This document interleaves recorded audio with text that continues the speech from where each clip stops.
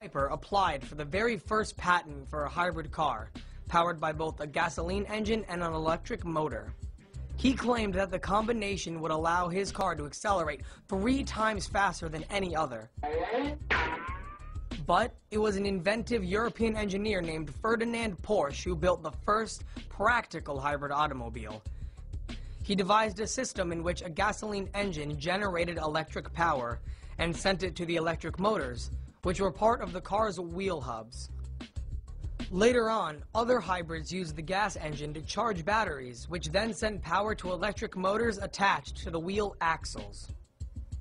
So, with all those choices, why did car makers settle on the gasoline or diesel-powered internal combustion engine?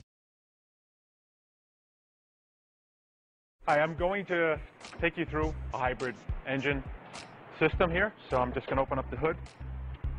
Okay, here we go.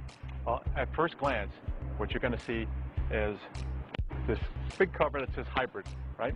And underneath that is your Atkinson cycle engine. The Atkinson cycle is the cam timing, delays the intake valve closing, which actually puts the engine in what we call a sweet spot for fuel economy. And that combined with our hybrid transmission, they work in unison to form a hybrid powertrain. In there, there's a generator, and below that, there's a generator and a traction motor. So there are two electric motors. You'll note the high voltage wiring coming out the back, going into the power split. Now that's actually going to the high voltage battery in the back. So you've got one going to it and one coming back. So the one going actually takes the electricity generated by the generator to charge the battery, and then the other one is the return to drive the traction motor.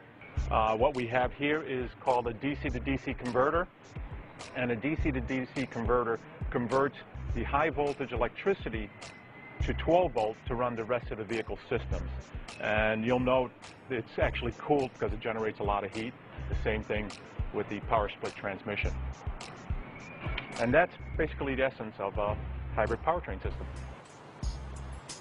Gil Portoladin is an engineer who designs hybrid drivetrains for sport utility vehicles.